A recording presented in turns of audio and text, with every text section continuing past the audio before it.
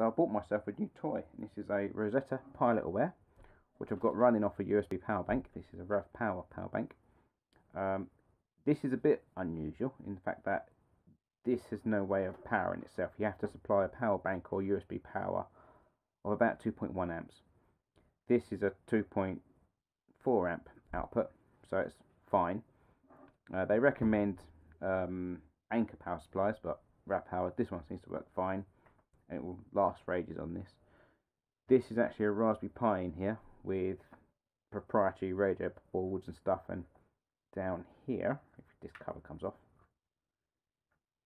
you can see it's a Raspberry Pi because you've got the typical Raspberry Pi output, and you've got a USB GPS receiver and an SDR or software defined radio in there. So when you get it, the first thing they actually tell you to do is take this cover off and check everything's plugged in, which is a little bit strange for something that's aviation. Normally things are super expensive and super high quality. This one seems a little bit, it's not low quality, but it's not quite what you'd expect. Two aerials, one for the 1090 megahertz for the transponder receiving, and this is like a FLARM and also a proprietary link between the Rosettas and the ground stations. They have ground stations dotted around the country that pick up the information to help triangulate mode C and mode Charlie, mode C and Charlie, and mode Sierra transponders. They use time of flight calculations and they send the data up. If you're not in contact with a ground station, it will show up as a warning anyway, saying there's an aircraft nearby, but won't give you a direction. So it's nice to know there's an aircraft nearby, and if you are in view of a tower, it will show you where it's pointing. Yeah, so you plug it in, power in, leave it a few minutes, and it shows up as a Wi-Fi hotspot, and then you log into it with either a laptop or phone, and then you can use it with anything like SkyDemon. But first you've got to go in. I'll show you the configuration of the ST. So cut to my laptop. So to log into this, and you can do this on any device that you can connect to Wi-Fi and display a web page. You go into your Wi-Fi settings and you make sure you're connected to it because it shows up as a hotspot. You connect to it.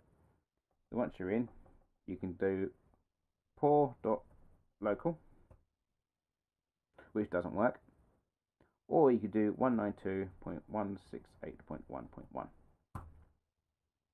And there we get into the pilotAware Rosetta, and you've got a number of details here: your GPS status, barometer status, pi status.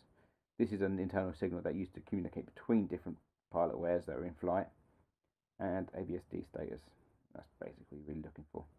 Then you've got configuration that I've already done, which I won't show you because it's got license keys and stuff, but all I've done to set it up was basically read the instructions they send you, so that's nothing new. And these are the important ones: traffic, which shows you the actual aircraft that are here. Oh look, Boeing 737. And METARs, which if you're in contact with a ground station, you come up with METARs, so a list of weather or locations near you at different ground stations, different points. And then your radar, which shows you where the aircraft are. So there's two there on the screen right now.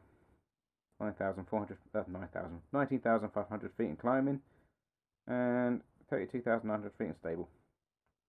And then you can link that to your flight map, like pilotAware. What's the one? Flight Demon, Free Flight, For Flight even, and Easy VFR Basic. Or you can just have this on in the aircraft in the cockpit, and that's good enough, isn't it, to show you where the aircraft are. So here we are logged in, and we've got our GPS fix. Hopefully you can see that. GPS fix, barometer is working. We're picking up ABSB frequencies, and the Pi signal is connected, the proprietary signal. We can go into traffic, and these are the aircraft it's currently picking up. And then we go to METAR. If we look here, if we connect it to one of the ground stations, there's ground stations dotted around the country, we'll pick up the METARs and stuff, which are basically the weather reports for those who are not flight knowledgeable. And here you can see you've got an aircraft on the screen. So the aircraft in the centre is where we are, and the aircraft, that little triangle thing, is another aircraft. If I go on my phone, again I log into the pilotAware GPS hot point.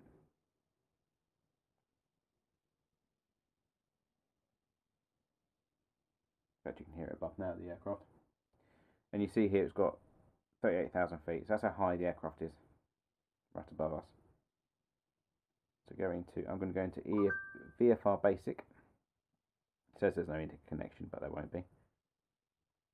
So this is a free GPS flight bag. Agree, yes, I know it's out of date. And on here, now this is connected to the pilotAware, we should actually see the aircraft on a live map. And this we can mount in the aircraft or near the cockpit or on the knee pad or something, so you can actually see a live map with real traffic. And we load up. And there we go. So if we zoom in, you can see that's us, and that's the current traffic there. So traffic, and there's the traffic. Oh, I can't zoom any further. So we actually get real world traffic in real time. We've got another one down here as well. So as you're flying along, us being the purple aeroplane, currently based at Rochester, you can see traffic around you in real time, not reliant on any data connection. You see he's moving away there. And again, you can see if I zoom in on him, got his call sign, we've got his altitude, so he's 29,000 feet, airspeed there of 377 knots. Currently a vehicle, so that'll be an airliner. So that's quite a nice use. So we're picking up Mode S, so that'll be an ABS-B aircraft, but we can pick up Mode S, Mode C, and FLARM. They even do positioning on Mode C and Mode S via time of flight on the signals, which is quite clever. So that's a quick overview. Hope you enjoyed that. And it's nice to have in the cockpit. And again, you can have it up on the screen on any device you can connect to the internet, really. So again, you've got him there, and we can go into traffic, and we can see more information about the aircrafts that we're spotting. So again, you'll hear Mode Charlie, Mode Charlie.